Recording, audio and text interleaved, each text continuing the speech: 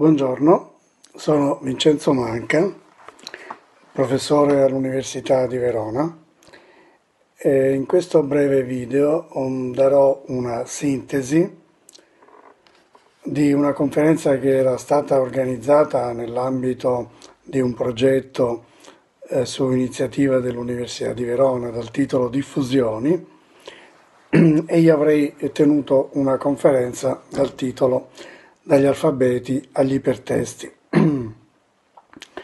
10 rivoluzioni simboliche.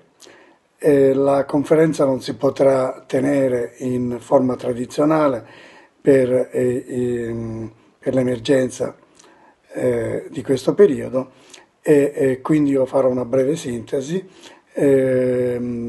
rendendo disponibile del materiale che verrà messo online che potete utilizzare per approfondire e per avere un quadro più completo di quello che dirò qui brevemente. Allora, in questa mia relazione avrei parlato di 10 rivoluzioni simboliche. Quali sono queste rivoluzioni? Si svolgono nell'arco di circa 3.000 anni, quindi andiamo dal 1000 a.C. ai nostri giorni, e partono con la cosiddetta rivoluzione alfabetica. Nell'anno 1000 a.C. vengono scoperti gli alfabeti, cioè sistemi di lettere, per rappresentare il parlato in maniera coerente e sistematica, e quindi nasce la scrittura. Nascendo la scrittura nasce di fatto la tradizione e la cultura delle civiltà umane. Quindi è una rivoluzione epocale. A questa rivoluzione segue circa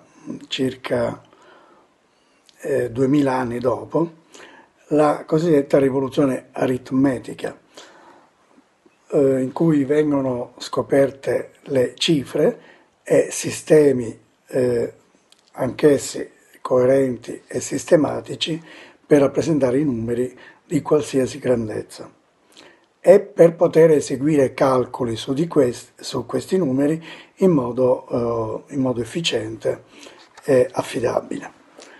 E questo fa parte un po' del bagaglio della cultura, della nostra cultura, ci sembra una cosa scontata. I bimbi studiano, imparano a fare i conti alle scuole elementari, ma questa rivoluzione è una rivoluzione epocale che permetterà non solo di sviluppare calcoli più complessi per le necessità della tecnica e della vita quotidiana, ma di sviluppare delle concettualizzazioni matematiche che avranno una grandissima conseguenza in tutta la storia della matematica. A questa rivoluzione ne segue una che potremmo dire algebrica, ed è la rivoluzione intorno al tardo medioevo si colloca meglio intorno al 1500, 1400-1500 ed è la scoperta di sistemi simbolici basati sempre su lettere, in cui non solo rappresentano numeri, ma quantità numeriche variabili o indeterminate o parametriche.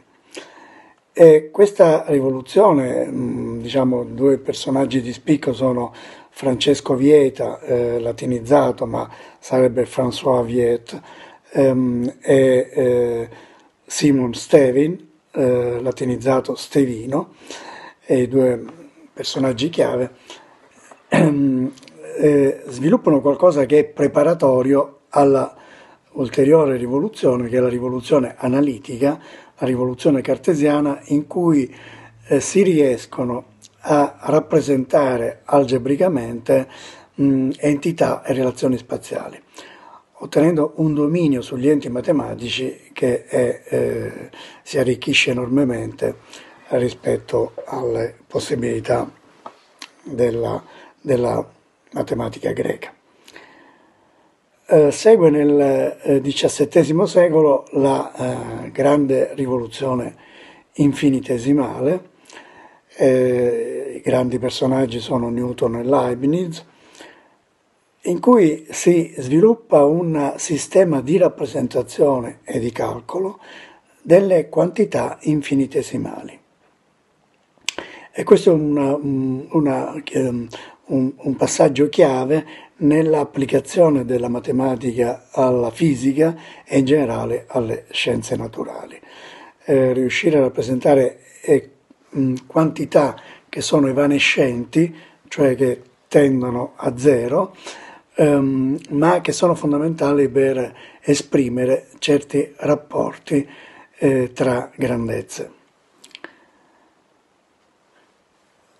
A seguire la rivoluzione probabilistica, che possiamo datare nella sua origine con il trattato di Jacob Bernoulli, Ars Coniectandi, in cui si rappresenta l'incertezza, cioè il ragionamento sotto incertezza. Come possiamo valutare le possibilità di certi eventi, cioè le probabilità, e come possiamo sviluppare un calcolo su queste probabilità. E questa rivoluzione, che diciamo ha degli antefatti nel secolo precedente, produce qualcosa che diventerà fondamentale in tutte le scienze. Oggi non c'è scienza che non usi metodi probabilistici, e le radici di questa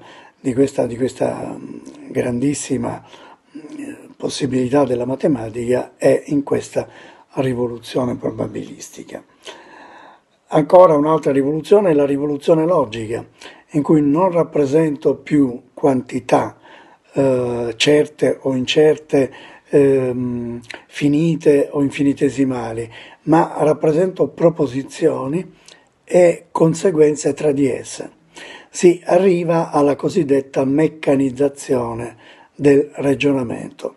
Il ragionamento può essere oggetto di una rappresentazione simbolica e di un'elaborazione che permette di ricostruire la validità di ragionamenti, verificarla in maniera formale. Questa rivoluzione è preparatoria anch'essa e apre le porte alla cosiddetta rivoluzione informazionale, cioè la rivoluzione del calcolo simbolico nella sua forma più generale. I grandi nomi di questa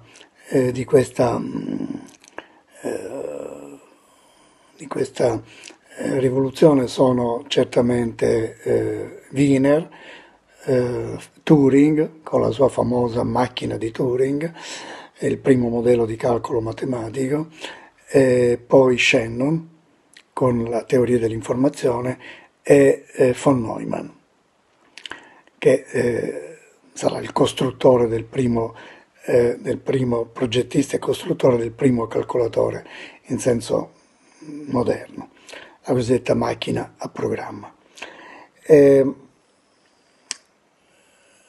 Questa rivoluzione informazionale sfocerà in quella che possiamo chiamare la rivoluzione informatica, che è quella attuale che viviamo, dell'era digitale, dell'era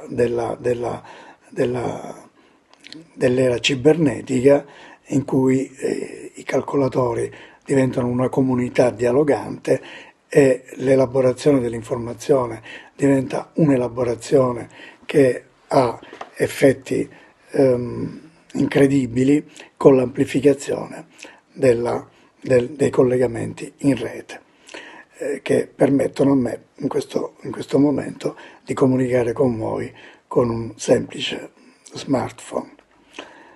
Ecco, quello che ci tengo a dire in chiusura di questo discorso, che potete approfondire nei termini indicati nel materiale disponibile, è che queste rivoluzioni, come vedete, sono rivoluzioni che in parte, no, che coinvolgono pesantemente la matematica e sono legati a sviluppi matematici e a sua volta questi sviluppi matematici sono condizionati alla possibilità che l'uomo ha di costruire nuovi sistemi di rappresentazione e di elaborazione simbolica. Va bene, vi ringrazio dell'attenzione e mi auguro che quanto prima si possa riprendere l'attività normale di queste conferenze organizzate all'Università di Verona e quindi in questa speranza vi saluto e vi ringrazio per l'attenzione.